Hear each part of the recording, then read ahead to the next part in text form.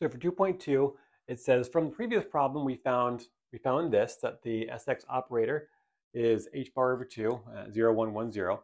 And to find the eigenvalues and eigenvectors for this matrix, it says to diagonalize it, which I don't really understand why they use that term. When I think of diagonalization, I think that that means that the non-zero terms need to be in the diagonal, and that's not really what they're asking to do. But just as a recap, to find the eigenvalues, we find the determinant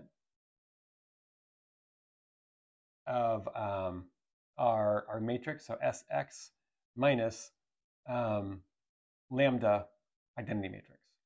So the identity matrix for 2 by 2 would be 1, 0, 0, 1. So negative lambda times the identity matrix would be equal to negative lambda, 0, 0, negative lambda. Right, and then so if we were to add that to this matrix right here, we would get h bar over 2. Actually, I'm going to go ahead and put the h bar over 2 inside of the matrix at this point. I'm going to just multiply this out so that we don't lose them. So this will still be 0. This will be h bar over 2. This will be h bar over 2. And this will be 0. And then so if we were to add, we could have subtracted with positive lambda, but whatever. We already put the negative in there. So we'll do plus this here, negative lambda, 0, 0, negative lambda. If you add these two together, then you would get, I know this is kind of a refresher here, but in case it's been a while since you've done linear algebra, just going through each of these steps. It's going to be h bar over 2. We'll have h bar over 2 here, and we'll have negative lambda here. All right, so that's kind of where we're starting off here. And this is going to equal 0. I missed that part.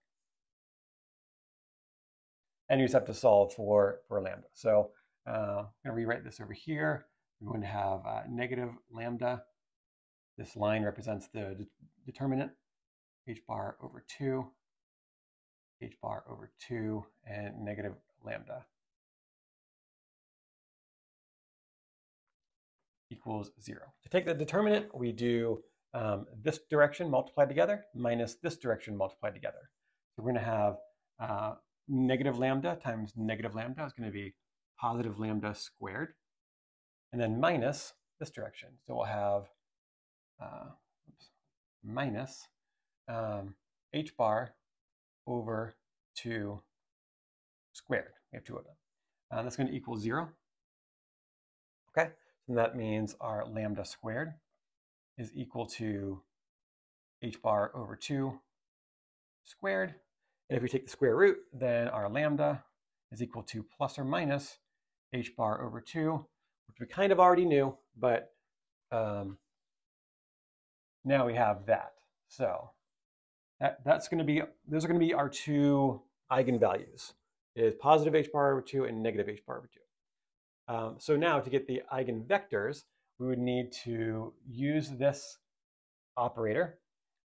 So we have this operator, h bar over 2, 0, 1, 1, 0. And we're going to apply it to our up in the x, which is 1, 1. And what we should get is our eigenvalue, which is going to be positive h bar over 2, and then this back. Oh, I did that wrong. Okay. We don't know what this vector is yet. This is the vector we're trying to find. If we apply this operator, we know that we're going to get this eigenvalue and the same vector back. So if we apply this operator to a vector, we're going to get our eigenvalue with the same vector back. So what is that vector? That's what we're trying to find here. So we'll go ahead and say that a times 0 is 0. B times 1 times h bar over 2 is h bar over 2. And that's going to equal, actually, we don't need to worry about these h bars. We'll just keep them out. So a times 0 is 0, b times 1 is b, is equal to a times 1 is a, b times 0 is 0, and that's going to equal b. So we know that a and b are going to be the same. So because we know that, we can also use the normalization equation to give us some more information, because we know that for that, we know that a squared plus b squared has to equal 1 if it's normalized. So we already know that a and b are the same, so we can swap out either one. So let's say we'll keep a squared plus b squared is the same thing as a squared. So we'll say a squared equals 1, which means we have 2. A squared equals 1, which means a squared equals 1/2, and a can be 1 over root 2. And we talked about this in 1.16, that I'm just choosing this to be 1 over root 2. This could be lots of things, because a can be complex. This could be I over, or this can be I over root 2. Because you square that, you still get 1/2. This can be 1 over root 2 e to the ix. Because you square that, you still get 1/2. It's going to be lots of different things, but I'm choosing for this to be real and positive. And we know that a and b are the same thing, so b is also going to be 1 over root 2. And that is going to be one of our eigenvectors. So one of our eigenvectors is going to be 1 over root 2, or we can just pull that out. 1 over root 2, 1, and 1, which is, we kind of already knew that. That's our x state, that's our up x state. So we kind of already knew that, but this is kind of just proving it with the eigenvalues. Now let's go ahead and do the negative case. So we know that another option here is we apply this operator to this, and we can get negative h bar over 2. And I'll go ahead and put that negative inside here. We don't have to worry about our h bars here.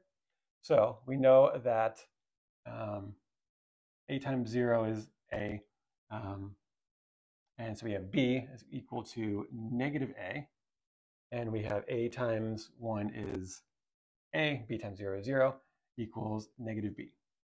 So this time they're inverse. So b is negative a is negative b, and same thing over here. So we know that a squared plus b squared is equal to 1 if it's normalized. So we can pull one of these out. So let's just say we'll keep a squared, and b is equal to negative a. So that's going to be equal to negative a squared equals 1. And same thing. So this is going to be, that's the magnitude. So this is going to end up being 2a squared equals 1. A squared equals 1/2, and a equals 1 over root 2. We can again choose this to be real and positive. So the difference between this one and 1.16 is that we don't have to worry about other directions. We're only doing x. So this wouldn't work for everything, but we're only worrying about the x direction right now. So this is going to work for us. So that's going to be our a, and if this is our a, then our b has to be negative 1 over root 2, because they're inverse of each other. So that means that the other eigenvector is going to be 1 over root 2, 1, negative 1.